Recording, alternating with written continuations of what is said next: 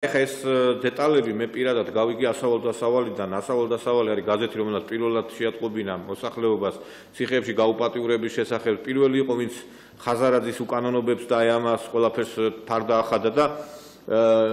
დიტო ჩუბინიძე, როდესაც Skype-ში იქნება უკვე, მე გთხოვთ მანიშნოთ და შემოვიყვანოთ, ეს ადამიანი უშუალოდ არის ამ ყველაფერში ჩართული, ანუ აი ამ საქმე მან გამოიძია, ჟურნალისტური გამოძიება მან ჩაატარა და გთხოვთ რომ ჩართოთ, როდესაც იქნება. ბატონო თამას, აი თქვენ ლაპარაკობთ აი ამ ყველაფერ უკანონობაზე და მაინტერესებს, როდესაც აი ესეთი წნეხი იყო, მე აი მაგალითად მედით ერთი ასავალ-დასავალში და სხვაგან არსად არ მინახია. აი ბატონი დიტო არის ახლა Skype-ით გვერდთვება და მინდა ბატონო დიტო თქვენ რამდენიმე პუბლიკაცია მიუძღვენით ბატონ თამას გელაშვილს სხვაგან ფაქტიურად არც ყოფილა ამ კაცის შესახებ ინფორმაცია რამდენადაც კურიოზული არ უნდა იყოს და იქნებ გითხრათ აი ეს საქმე როდესაც შეისწავლეთ ჟურნალისტური გამოძიება რო ჩაატარეთ აი რა დარღვევები და რა პრობლემები არის ამ საქმეში მივესალმები ბატონ თამას მოგესალმებით ბატონო Nikoloz ესე იგი თუკი ირაკლი ოქრუაშვილი უნდა იყოს ციხეში და ფიქრობ რომ აუცილებლად უნდა იყოს ბატონი თამას გელაშვილის საქმე არის ერთ-ერთი მთავარი საქმე წამყვანი საქმე და წამყვანი ბრალდება ოქრუაშვილის მიმართ ის გამოც ის იმსახურებს ნამდვილად ვირის აბანოში კარგახნით დავანებას და ვფიქრობ რომ კაი ადგილზე არის მოთავსებული სადაც ბრძანდება ეხლა ეს არის სახელმწიფო რეკეტის და იმ ტერორის კლასიკური მაგალითი როგორც მიხეილ სააკაშვილი და ნაცსექტანტური რეჟიმი იქცეოდა მთელი ამ ხნის განმავლობაში და ისინი თავიანთ ძრახვებს თავიანთი გულის წადილს არც ახლა მალავენ და სწორედ ასე ამ რეჟიმში აპირებენ ისინი საქართველოში პოლიტიკური ცხოვრების და იმ ბაქკანალის გაგრძელებას ისი მომსწრენიც და მნახველის გავხდით ჩვენ ბატონი თამას გელაშვილი მოგეხსენებათ თქვენ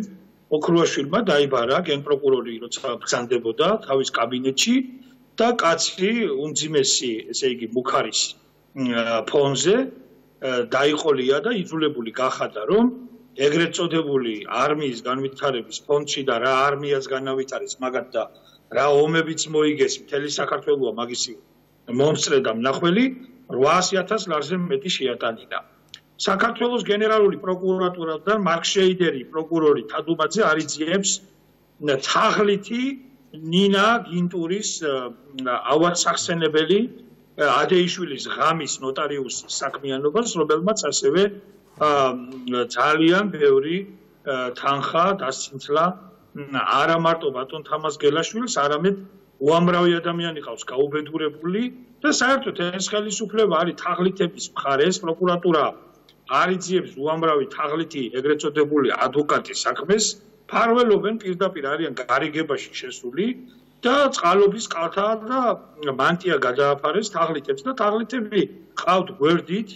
პროკურატურა საერთოდ იქცა რაღაც აბსურდის თეატრად და აბსოლუტურად ესე მე ვერც კი წარმოვიდგენდი თუ ქართული ოცნების ხელისუფლების პირობებში თაღლითებს ნაძირლებს ადეიშვილის ღამის ნოტარიუსებს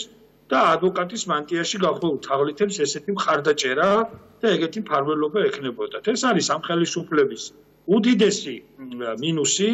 და მე ვფიქრობ, რომ თუ ამ საქმეს არ მიეხედა და თუ ამ საქმეს არ ეშველა,